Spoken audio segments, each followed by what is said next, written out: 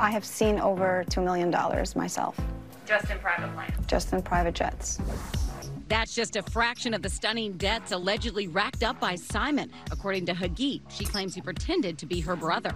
We've been contacted by several charter companies, brokers for yachts, for private planes, private jets. These companies were trying to collect debt that Simon left behind, and Simon said that his family, his company, is going to pay for all of it. Of course, that wasn't the case, since Simon is not a member of the Leviev family and has nothing to do with the family's business, LLD Diamonds. As we see in the Tinder Swindler, Simon had a taste for the expensive life. Several women claim he conned them out of hundreds of thousands of dollars after meeting them on Tinder. How much money did you take now? $250,000. That's not what I signed up for.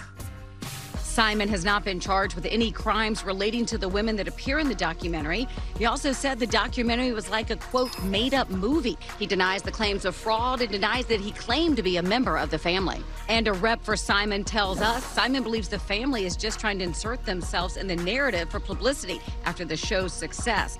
But Chagit says Simon's alleged scam on her family goes back at least 5 years and continued up until this year. A person from UK called us and said that our brother offered him a very sketchy deal. We asked, what is the name of the brother you're talking about? And he said, Simon. And we told him, Simon is not a family member. This was a day before the show came out. So the guy's been using our name relentlessly. And Chagit says her family has seen fallout from the film. So many people on Instagram, people who call the office, people who email, and they say, you guys are a terrible company for what you have done. And people are still don't understand that we're just as much a victim here. These are 3 fraudulent checks that he prepared and wanted to pay someone that he owed money to.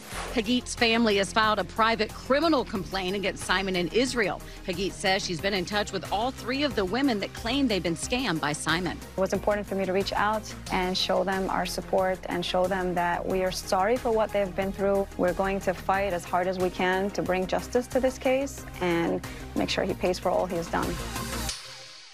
Chagit also says the family plans to pursue civil action with plans to donate any money they win to the alleged victims. A rep for Simon tells us he's looking forward to sharing his side of the story in the future.